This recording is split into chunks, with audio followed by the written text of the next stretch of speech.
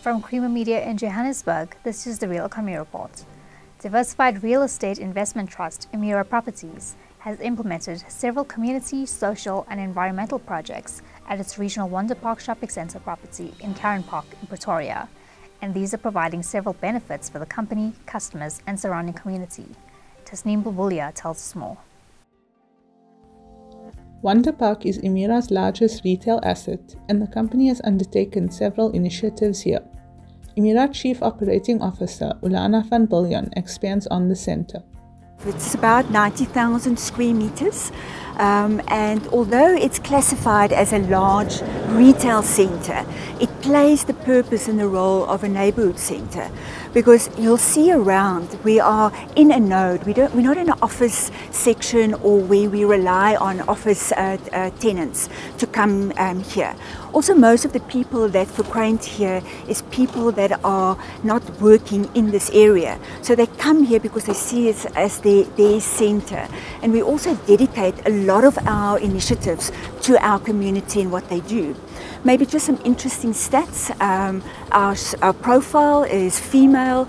They're about 39 years old. LSM is between 7 and 9, which is also very good.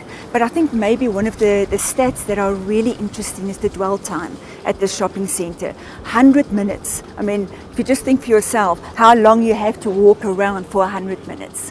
So some of the things we do here from a social point of view is our PV, is our water harvesting, biodiversity, for instance, our bee projects. As alluded to, Wonderpark has solar PV, with this being Emira's largest solar power plant. The construction of solar panels on the roof of the centre was completed in 3 phases. The total peak power of the plant is 4.4 megawatts. It provides about 30% of the centre's total power.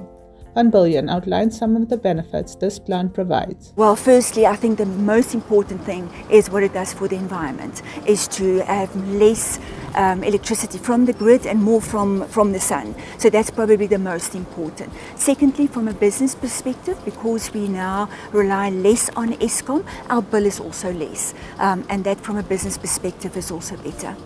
She also highlights endeavours to bolster this with battery storage. Yeah, so at this stage we are investigating and analyse the effectiveness of that, and also from a business case, how will it have an impact from a return base as well. We haven't made a decision, but we're quite far in analysing the possibility. Van Biljon outlines the company's water and waste initiatives. Just from the water treatment, 2 boreholes and water harvesting, that equates to about 410,000 litres. So really a very big plant. And what we've also done last year, we made a very conscious decision in Emira to reduce the waste that goes to landfill. A 5-year plan, 40%, that's how we want to bring it down. And here at Wonderpark, we actually started with it, and in the whole Pretoria area. So we're going to have an integrated waste system for the whole Pretoria area that will then be housed here in Wonderpark. Wonderpark also boasts its own nursery and vegetable garden. Further to growing its own vegetables and harvesting these when ready, the centre also donates this produce to local non-profit organisations within its direct catchment area. Van Biljon expands. We've also helped some of our schools, and we actually took it a little bit further to also educate the schools to do their own veggie farms.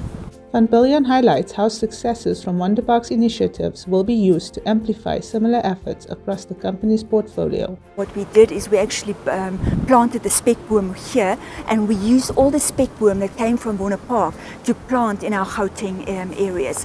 So the waste we will implement countrywide, the water harvesting we've already started, and we've got quite a few projects countrywide with our water as well.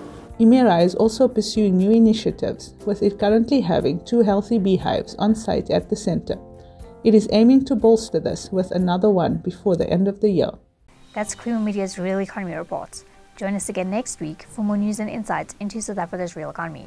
And don't forget to listen to the audio version of our Engineering News daily email newsletter.